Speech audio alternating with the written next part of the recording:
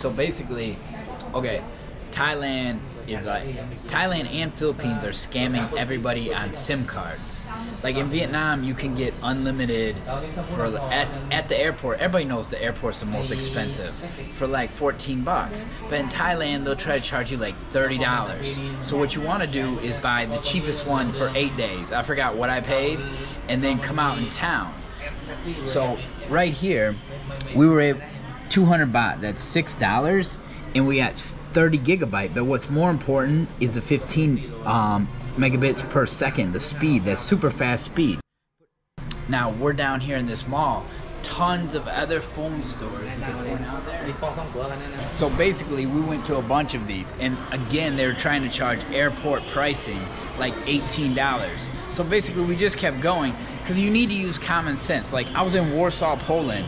I got unlimited for $12. So you shouldn't pay more in Thailand.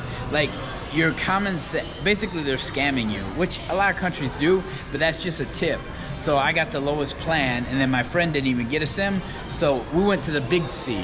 I wouldn't recommend going to the mall because this AIS inside the mall, they want to charge us $20 for 1 month too, which when you think that the average worker only makes $10 a day, you just always have to think of those kind of things. But so basically we got 30 gigabyte for $6, but that's a money-saving tip.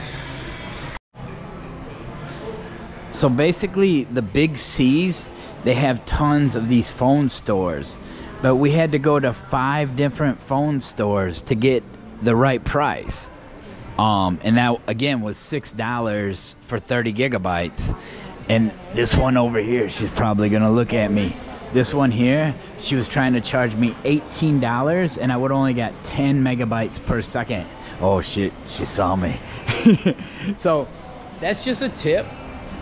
Always find like a big C, and they're gonna have tons of these, but they're not the same. And just because it says AIS, but it literally took me not even 10 minutes. I went to like 3 different ones before I found the right one.